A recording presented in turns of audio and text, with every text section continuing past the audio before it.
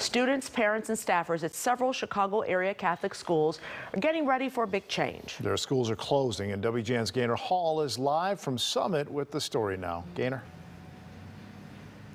Yeah, the end of the school year has been filled with emotion for these schools, for students and teachers and parents from these Catholic schools that are closing for good as part of the Archdiocese Renew My Church initiative.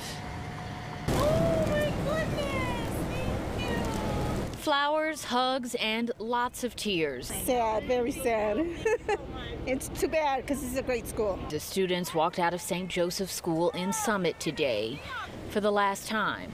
I miss my teacher and I love my teacher and I want to live in this school forever. Christ Our Savior in South Holland and Sacred Heart in Melrose Park are also closing this month, along with St. Anne in Lansing. It's one of the hardest things I've ever gone through.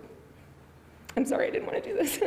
Jennifer Gray works at the school. She graduated from St. Anne, and so did her 4 children, her daughter, just last week. We turn out kids who are mission-driven, who live out their faith every day, and I feel like there's going to be a big gaping hole with that missing from here. Given that we did have a pandemic, that they could have given us one additional year to raise additional funding. The Archdiocese of Chicago made the announcement in January saying the difficult decision to close the schools was based on low enrollment and large financial deficits. I'm praying for all the families that everybody finds a suitable school just as great. Just sad because we're like a family here at St. Joe's, and we all know each other.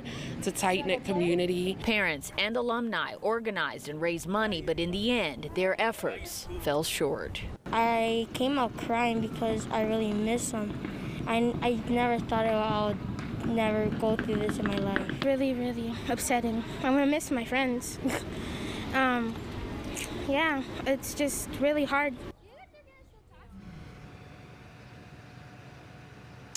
St. Joe's will have a car parade for the school community on Saturday. St. Anne's last day is on Friday, and they are also hosting events on Saturday to celebrate the school's legacy.